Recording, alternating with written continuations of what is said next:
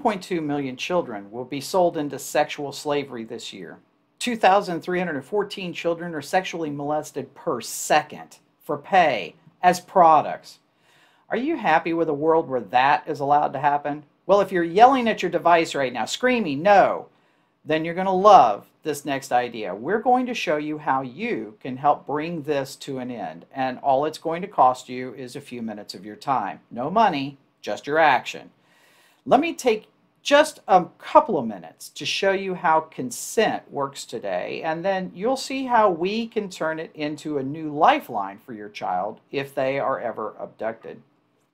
Let me beam up into our demo room. Love that. And let's start with a bank and an information rights authorized agency, a nonprofit. It's okay if you've never heard of that before. Privacy Co-op is one. There are others.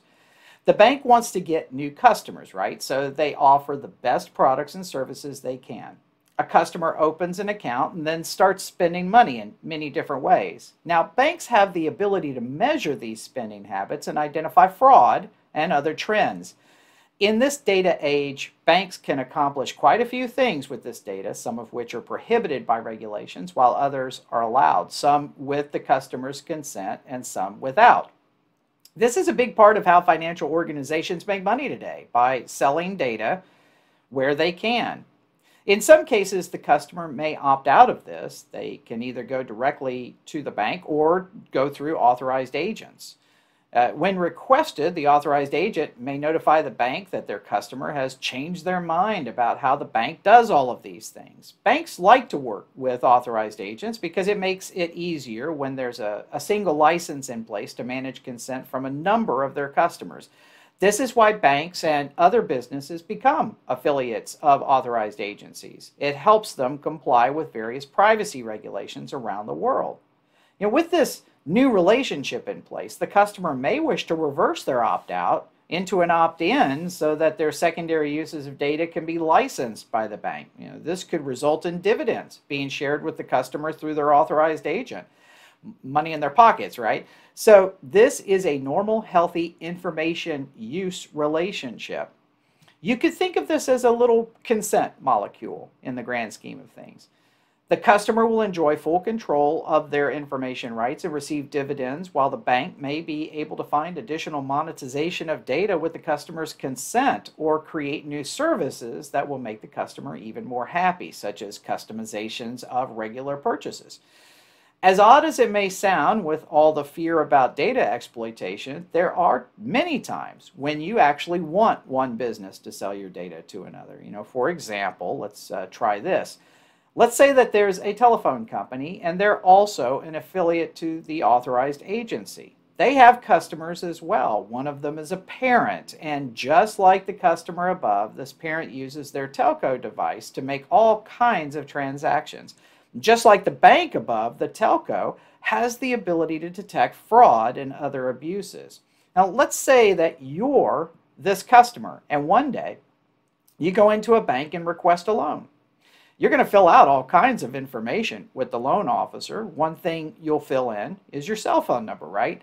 The bank will use that cell phone number as one of the validations they do before giving you the loan. So they call your telephone company and ask your phone number is correct. The telephone company sells them the answer, for $1.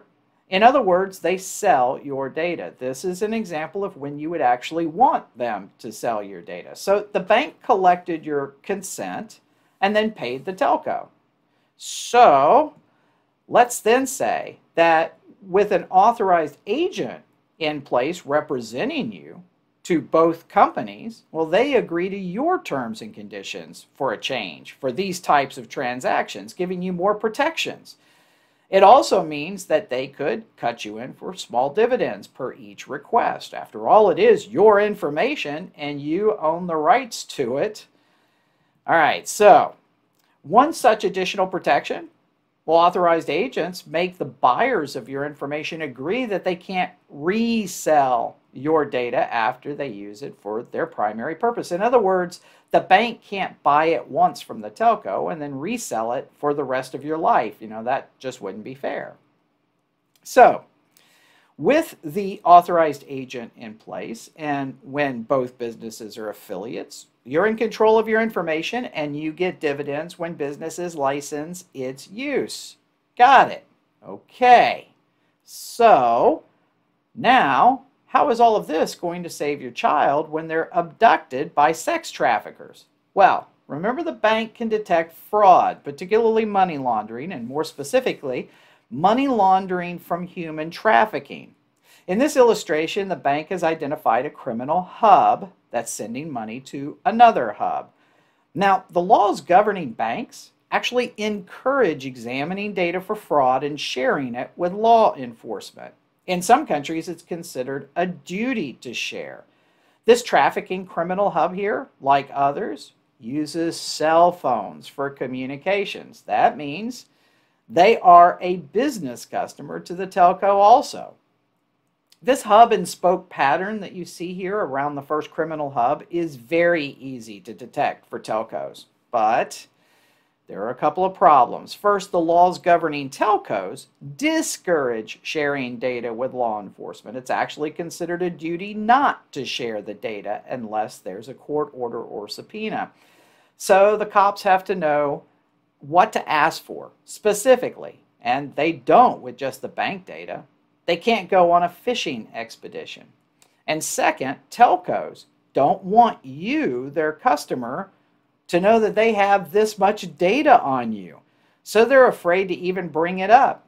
They have apps on your phone that record all kinds of info, and they have marketing people staying up late at night just dying to figure out a way around regulations so that they can monetize all that data. So let's say that you bought your child a cell phone. That happens a lot. And a criminal working for that hub abducted your child and they're carrying their cell phone. With an authorized agent in place managing your consent, within a matter of moments, the telco could use a pattern match on all of the fraudulent businesses that the bank exposed to law enforcement and look for the hub and spoke pattern that matches.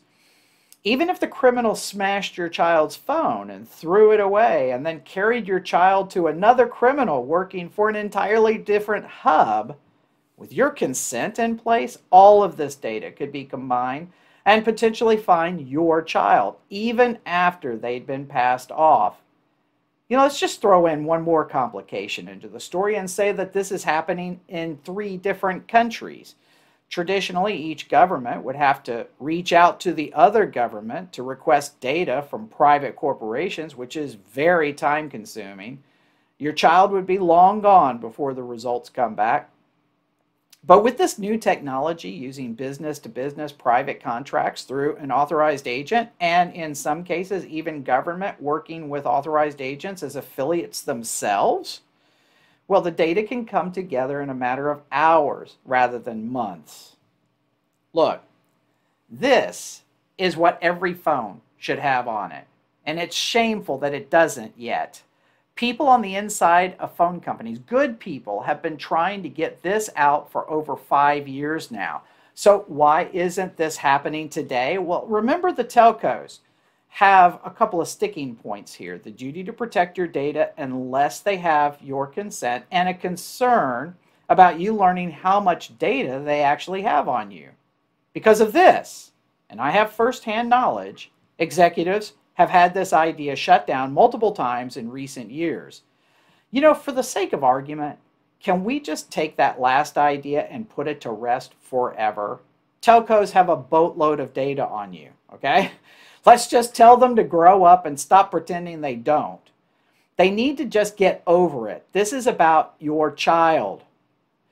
We have told you through the entire show that we need your help. With a couple of phone calls and some emails, we can change things for everyone. I'm showing you the contact information for all the CEOs for the 3 major telcos in the US and the 2 major device manufacturers. Please contact them with the following 3 short messages. First, I know you have a ton of information on me, so stop worrying about me finding out. Second, I want you to work with authorized agents like the Privacy Co-op. And third, I want to be able to consent to my data being used quickly with banking information and law enforcement in emergency situations when I or my agent gives you my consent. Point them to this video. And here's my promise to you.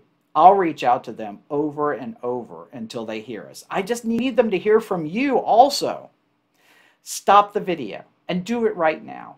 Here's their contact information one more time so that you can pause, write it down. We'll even include it in our comments below this video. Thank you.